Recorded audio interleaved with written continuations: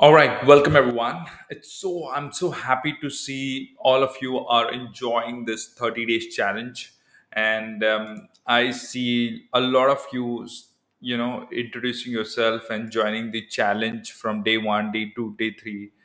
Some of you have crossed already completed day 10, so I'm so impressed. Okay, if you haven't joined the challenge yet, you can find the link in the description to join this challenge. Register yourself. You will get an email after that to confirm your registration.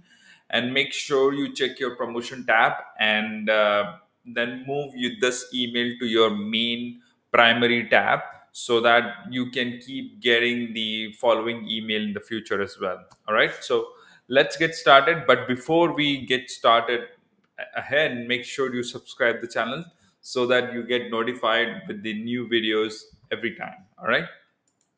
Now, this is the Wireshark Challenge TLS protocol analysis.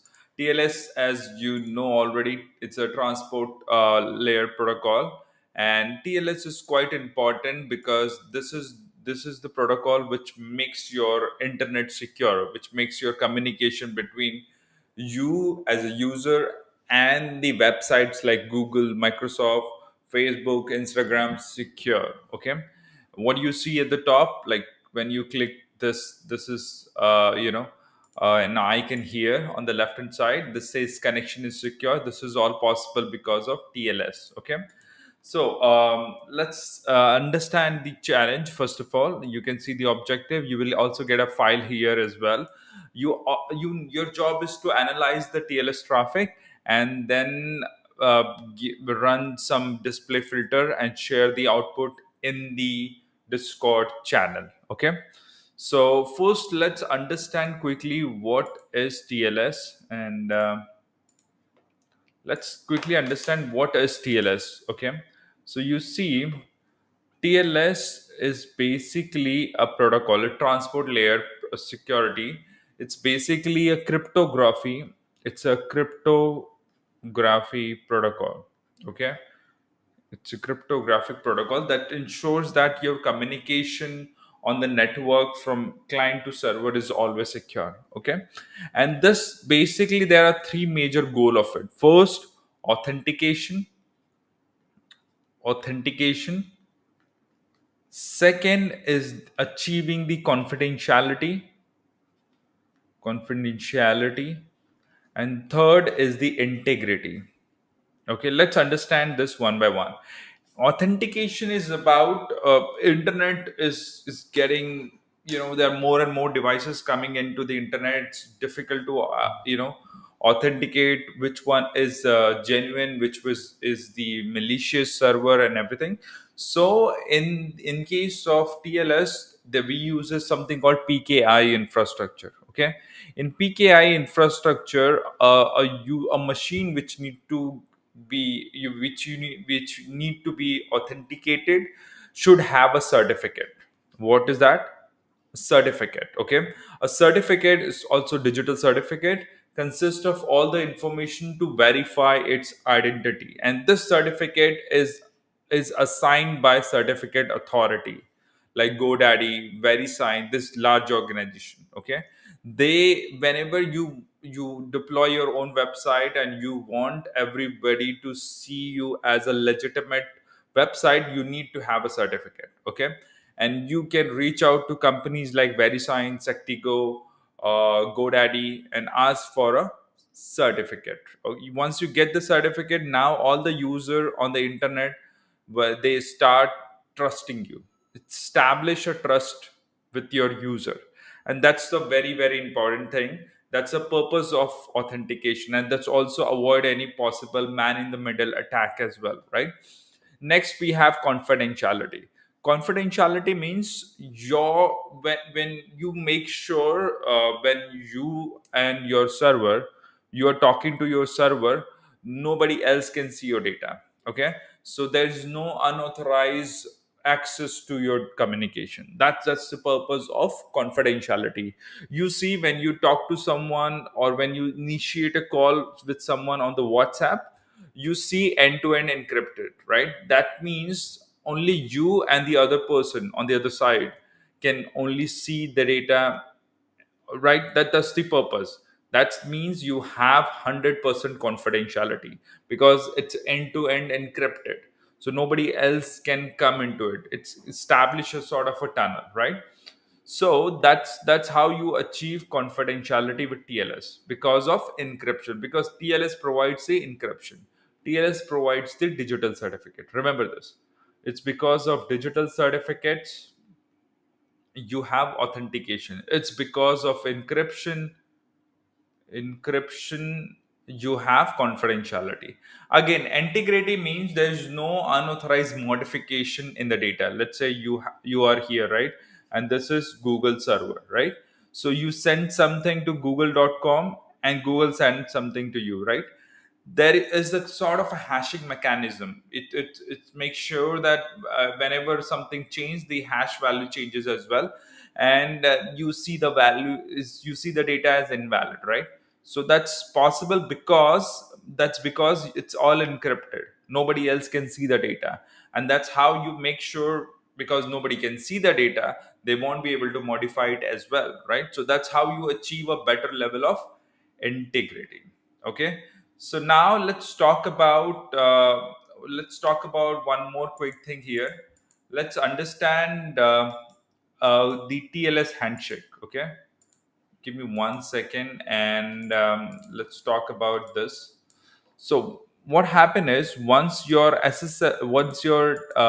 TCP handshake, right? If you remember in the earlier conversation, we had a word on it.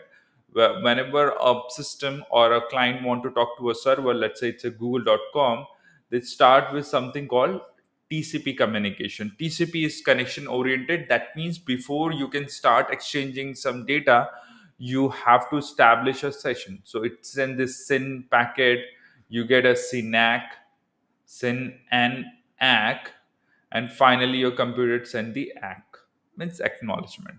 Then there is something called SSL handshake or TLS handshake. Okay, it is used interchangeably. I mean, SSL is an outdated protocol, but still it is being used, because it's both of them are used interchangeably. So when I say SSL, it means TLS in a way. Okay, so what happened is, once your TCP three-way handshake is done, your client machine send the client hellos, which saying that these are different cipher suite and protocol version encryption that I support. Ciphers means the encryption suite, and I support this. I support this kind of encryption methodology, protocol, and standards as well.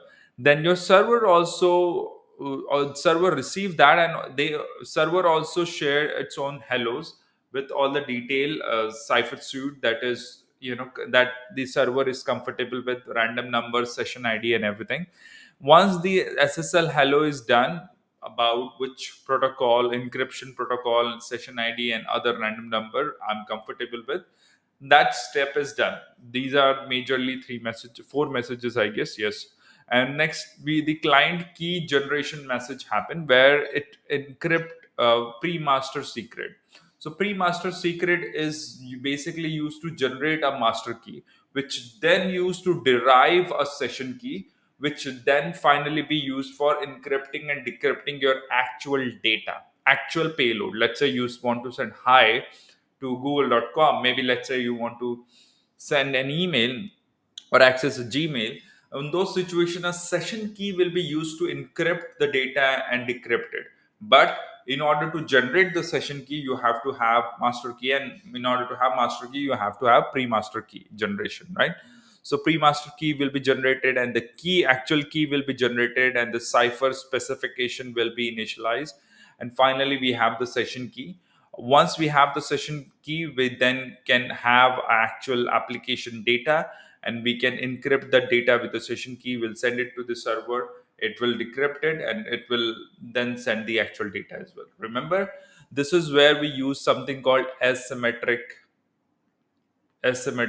algorithm, because a key encryption, basically, because we use a different key for encryption and decryption. Okay, this is where we have a pair of key. We use private key, and we have public key on both the side, server and client side. Private key is used to be kept, I mean, it's meant to be kept private. Public key is used to share with others, right?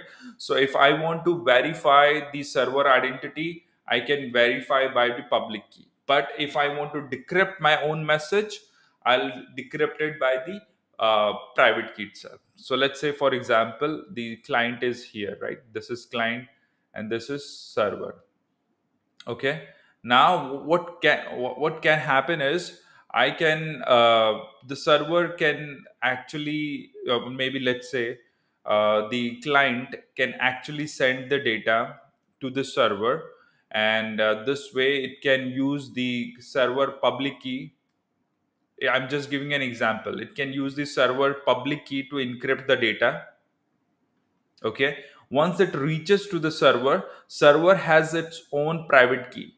Now server can decrypt the data by using its own private key, because it's a part of same pair, right?